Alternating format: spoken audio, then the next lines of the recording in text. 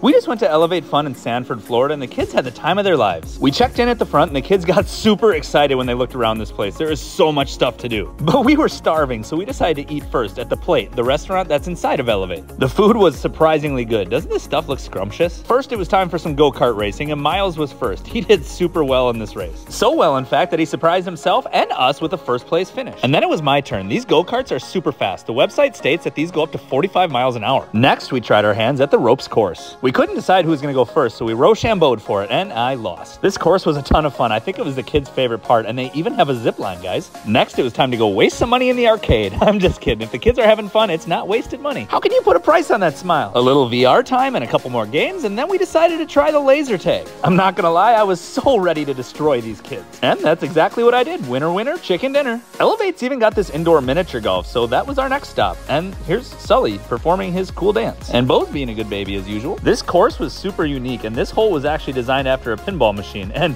you know that I got that hole-in-one. Me and the boys then headed into the Omni Arena to try to fight off some virtual ghosts. And before we left for the day, the kids had to try out all these climbing walls. I swear that our kids had to be monkeys in a former life or something. These obstacles were no match, but they had a ton of fun. Cheers to you, and thanks for hanging out with us for the day. Be sure to like and follow for more Florida content, and maybe next time I can show you a place that you never knew existed.